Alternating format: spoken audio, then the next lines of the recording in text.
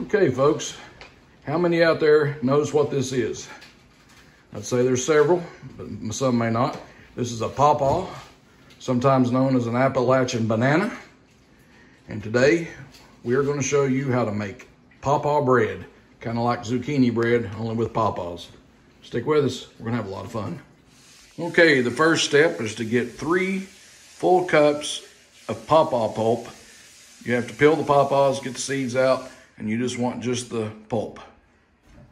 We're working on that right now. Okay, there's 1 cup of pulp. 2 more to go. What is it? Because it's not. All right, here's the third and final one. Now the process is to mash them up. You can use a meat masher or potato masher. You can use, I guess, a food processor. Just whatever you need to use to get them mashed up, but you want them to be extremely mushy. Okay, here's the mashing process. We're just using a simple meat masher to do it. Just want it mashed up real good.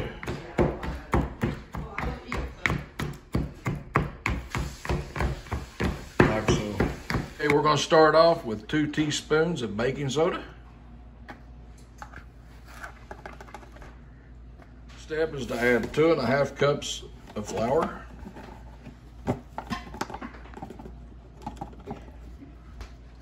1, 2, and 1/2.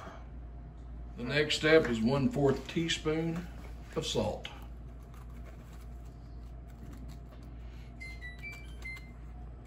The oven has to be preheated, as you just heard in the background, to 350. Now the next step is to whisk it all together.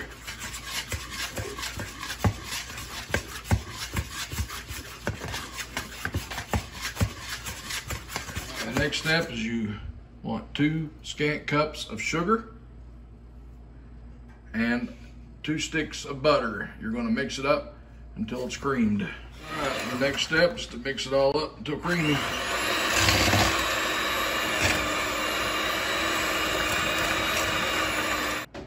And this is what it should look like when you got it mixed up and creamed. Okay, the next step is to mix in 4 eggs, 1 at a time. As you add them, you mix them in.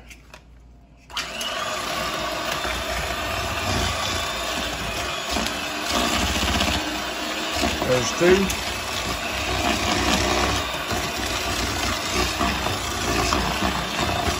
There's 3.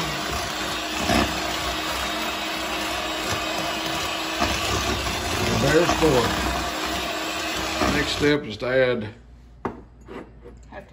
1/2 teaspoon of vanilla, and we're going to add just a little bit more because we like the way it tastes. Step is to add the pawpaw pulp. We're going to mix it in good.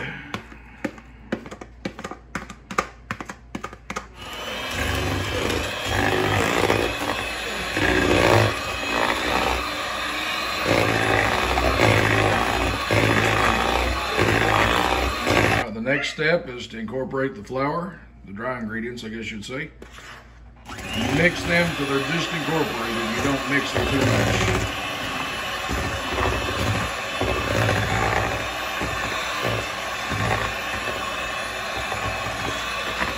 All right, you want to add some of those stick to the pans, and then you'll add the batter or dough or whatever you want to call it to the pans themselves.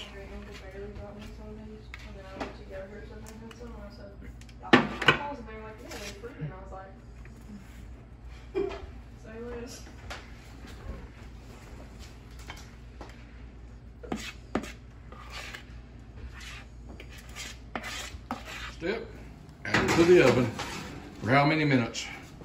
40 to 45. 40 to 45 minutes. Okay, this is what they look like 40 minutes in the oven. We're getting ready to dump them out and cut them up.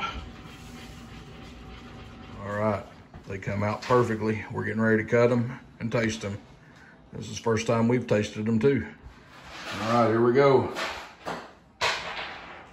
Wow, look how tasty that looks. I'm gonna get me a little bit of butter and I'm gonna try that. Okay, taste test has been done. This is truly some good stuff.